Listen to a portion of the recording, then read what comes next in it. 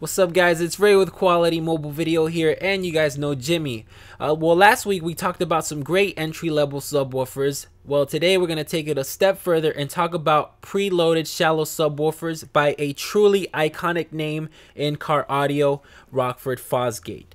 The Rockford Fosgate name has always stood for quality, and these subs do a great job of carrying on that tradition.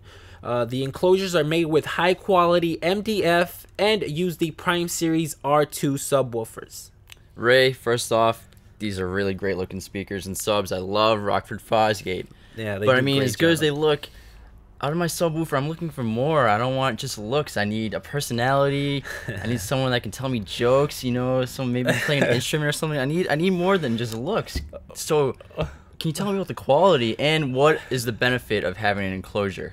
Well, it's not going to be your girlfriend, so it's not going to do all of that. But it is going to come close. These subwoofers do sound as good as they look.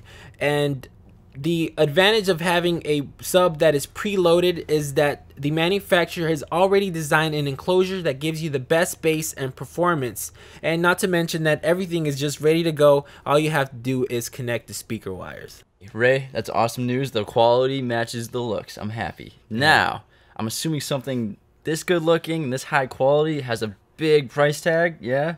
Well, actually, believe it or not, these are the preloaded shallow subs that Rockford considers their entry-level line. So both of these subwoofers are under $120 each. Nice. I can totally afford that, man. Yeah. Cool. Now, so I see we got the 10-inch and the 12-inch.